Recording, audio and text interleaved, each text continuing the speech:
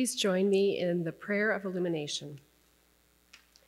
God of wisdom, by your Spirit, may your word be proclaimed, that we may know good news in our hearts and minds and bear witness to the glory of our Lord Jesus Christ in word and deed. Amen. The first scripture reading today comes from the book of John, chapter 21, verses 1 through 8.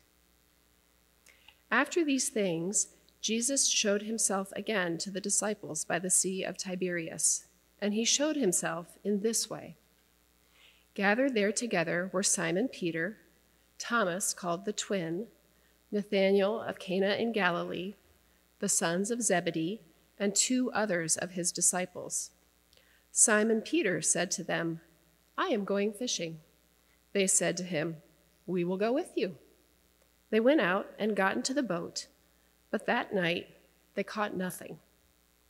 Just after daybreak, Jesus stood on the beach, but the disciples did not know that it was Jesus.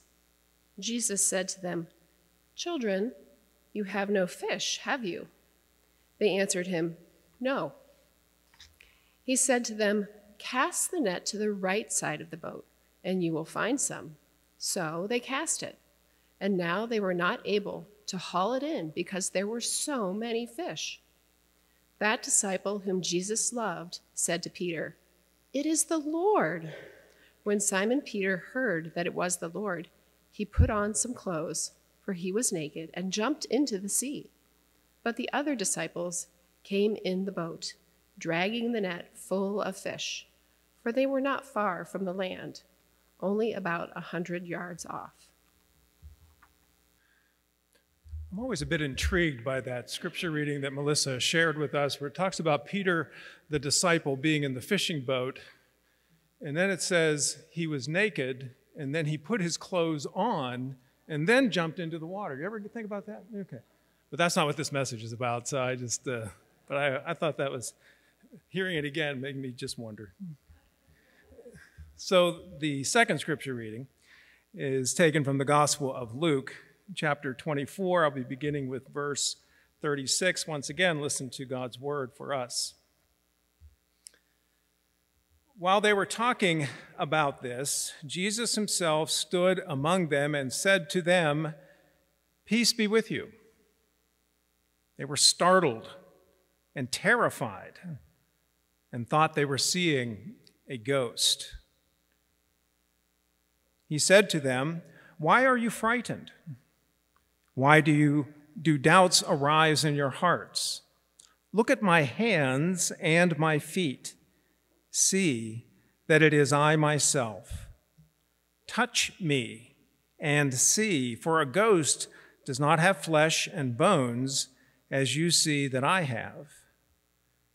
And when he had said this, he showed them his hands and his feet. While in their joy, they were disbelieving and still wondering. He said to them, "Have you anything here to eat?" They gave him a piece of broiled fish, and he took it and ate it in their presence. And then he said to them, "These are my words that I spoke to you while I was still with you, that everything is written about me in the law of Moses, the prophets, and the Psalms must be fulfilled." The word of the Lord. Thanks be to God. Let us pray. May the words of my mouth and the meditations of our hearts be acceptable in your sight, our Lord, our rock, and our Redeemer. Amen. So I find it curious how when Jesus makes his post-resurrection appearances, how often he is not recognized. I mean, people who knew Jesus closely, intimately, like his disciples, when they encountered the risen Christ, often they could not grasp that this was the same Jesus that they had known before his crucifixion. I think of on Easter morning, Mary Magdalene went to the tomb of Jesus. The risen Jesus spoke directly to her and saying, "Who is it that you are looking for?" And the Bible tells us that Mary thought that this was the gardener. And she says to him, "If you have removed his body, tell me where it is, and then I will go and get it." She did not know it was Jesus until Jesus said to her, "Mary," and then she recognized his voice. And then in the 21st chapter of John, now this is weeks after Easter, the disciples were fishing off the shore of the Sea of Tiberias. They were fishermen. And when daybreak came, the risen Lord stood on the shore, and they saw that figure of Jesus. But they did not know it was he. It was not until Jesus spoke to them from the shore, telling them to cast their nets to the right side of the boat, that they recognized him and said, "It is the Lord." And then I think of this other occurrence, and this one in the Gospel of Luke, the road to Emmaus. This is Jesus encountering two, they are referred to as disciples, but not part of the intimate inner circle of disciples, who knew Jesus before his crucifixion. Jesus draws near them while they're on this road and begins to talk to them, and they have no idea that that is he. And Jesus actually asked them, "Well, who is it that you're talking about?" Because they are still caught up in the grief of Jesus' death. And they said, "Well, we're talking about the prophet who was mighty in word and deed before God and all the people, and how the chief priests and leaders handed him over to be crucified. We had hoped that he would be the one to redeem Israel." They're telling this to Jesus, not realizing it's Jesus. And then from Luke's gospel we heard from today, we see the disciples gathered indoors, and the risen Christ appears among them, saying, "Peace be with you." And the Bible says they were terrified when they saw him. They thought they were seeing a ghost. Now, I'm not throwing rocks at the disciples because they didn't recognize the risen Jesus. It's a lot to have somebody absorb that Jesus, who was dead, is alive again. One crucified, now raised up. What troubles me is that if these intimate followers of Jesus didn't recognize him, how are we supposed to recognize the risen Christ as his followers? Because as Easter people, we affirm that the risen Christ is here. He is present. He is in our midst. He's not a Jesus of the past. He's a Jesus of the now and the present. So I think it's telling that when the risen Jesus sees the disciples, and he sees they are terrified and think they are seeing a ghost, that he shows them his hands and his feet, marks of his crucifixion. "Touch me and see," he says. "A ghost does not have flesh and bones, as you can see that I have." This is not an apparition, but a real flesh and bone person. Then Jesus asks them for something to eat, and Jesus ate, the risen Jesus, in their presence. And this tells us something, I think, of great significance, that the risen Jesus is still the incarnate Jesus. You know, and if Jesus became a human person, that aspect of who he is remains with him even as he has ascended to the Father. It's not simply that Jesus was the Word who was made flesh.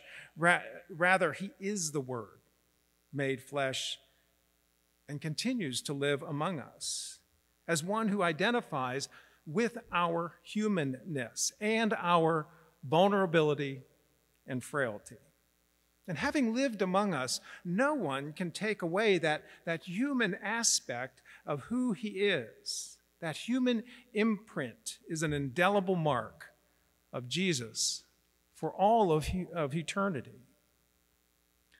I think we need to be reminded over and over again that when Jesus walked this earth, he walked it as a true human person. He felt in a very human way. When Jesus stumbled and fell, he experienced real pain. When he was doing rigorous labor, he sweat. There was a heresy about Jesus which arose some centuries after his resurrection. It was the heresy of Gnosticism. I see Kathy's not here today. I was going to ask her to define what that was. Well, this heresy espoused that Jesus was not really human, just kind of dressed up as a human person. That is, he took on the appearance of a man, but did not take on flesh as we know it. And so when Jesus walked this earth, in essence, the Gnostic would say that he had like a human mask on his face, and they perceived him as human, but was not.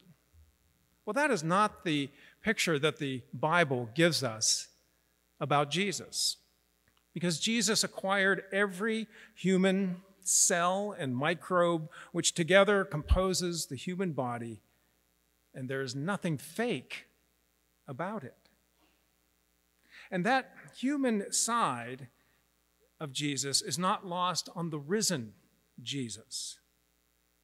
People ask, why is it that God seems so disconnected from this world of pain and hurt? Well, through the Word who became flesh and lived among us, he is as connected as can be.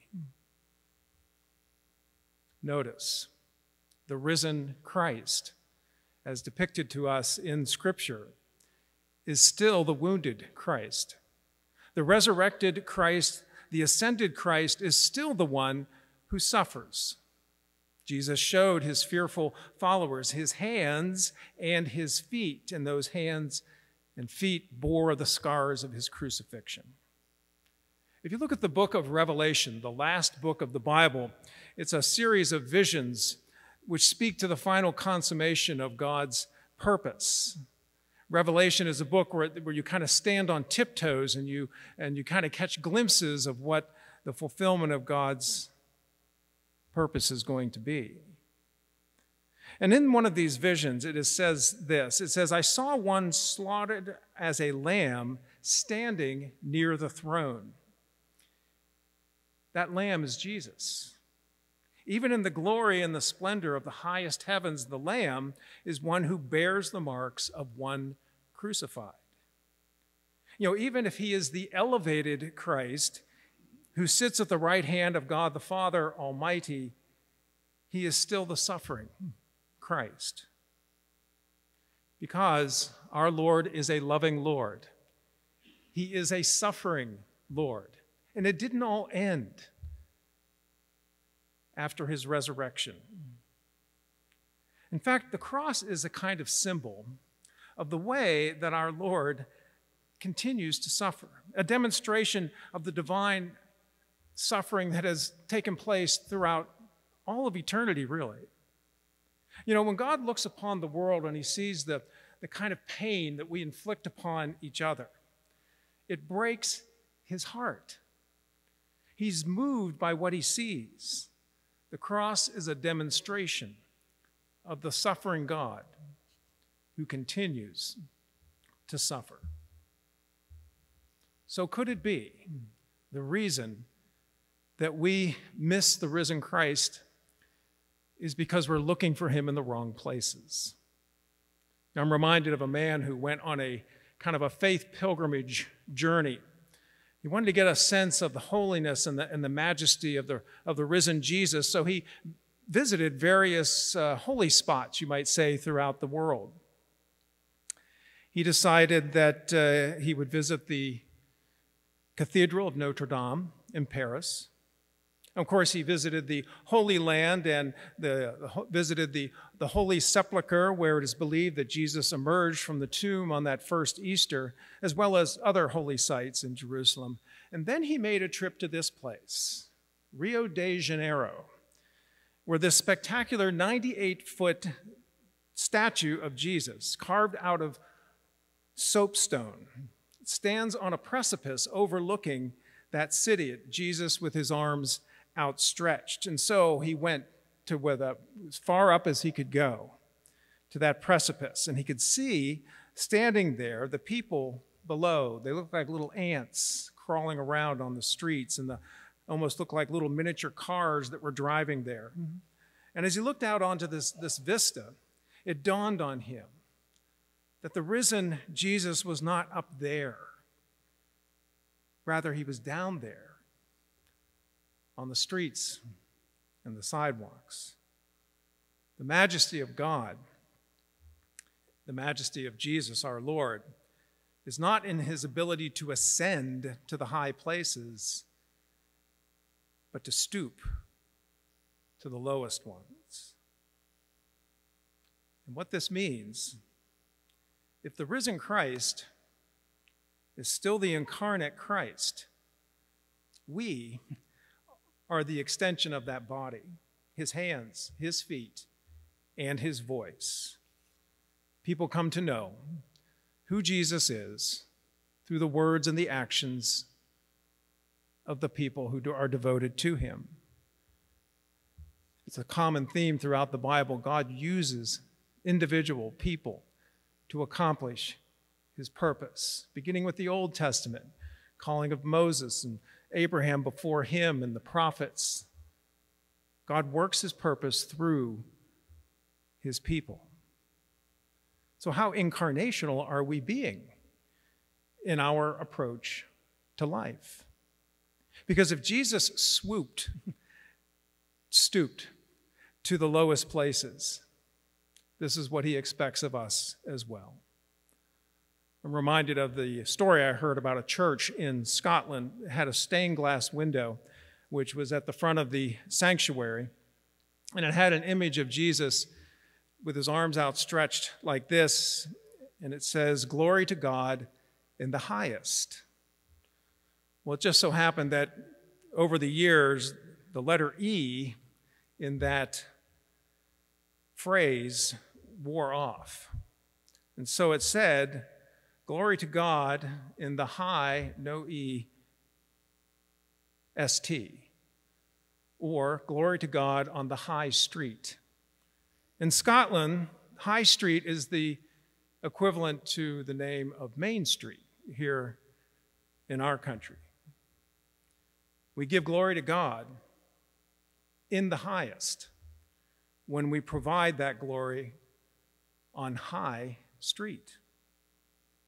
And yet to do this, we must continue to be resurrection people, to draw our strength from the risen Jesus, the one who has gone before us.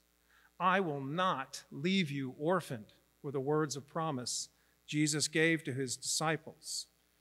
Jesus said, "I am with you always to the end of the ages."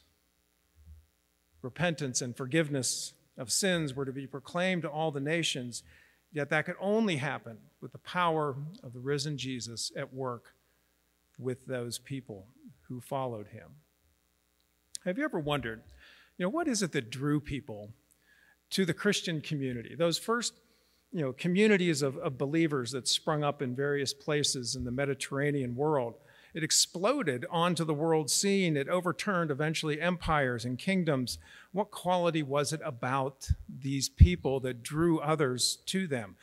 You have to ask, was it because of their doctrine, their beliefs? Jesus, this idea of a cross, a suffering Savior, and this ritual of eating bread and drinking wine from a cup and calling it his flesh and his blood. They worshiped this man who was executed for sedition. It wasn't their doctrine that drew people to the Christian community. It was the power of the resurrection. The power of the resurrection that people could see alive and at work among those people, even as they were being persecuted for having that faith. And you picture this bystander maybe coming to a location where there was this Christian community that was formed and shaped, and this bystander just kind of distancing himself and looking at the way these people are behaving. He's been warned about them.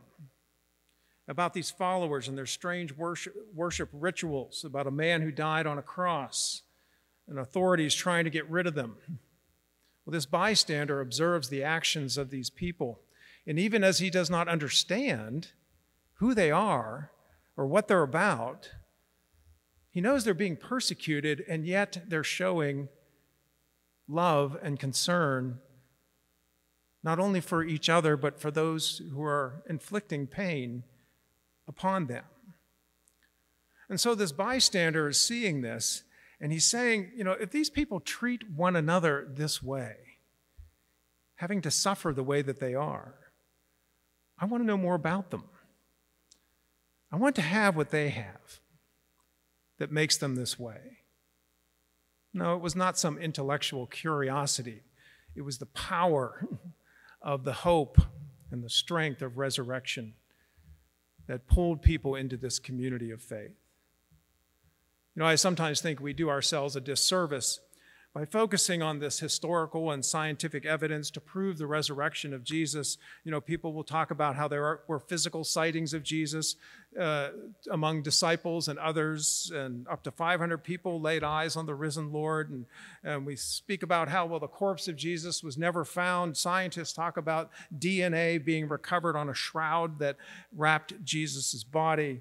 It's not because of what historians or scientists say that people believe in Jesus. It is seeing the hope-filled lives of those people who already believe.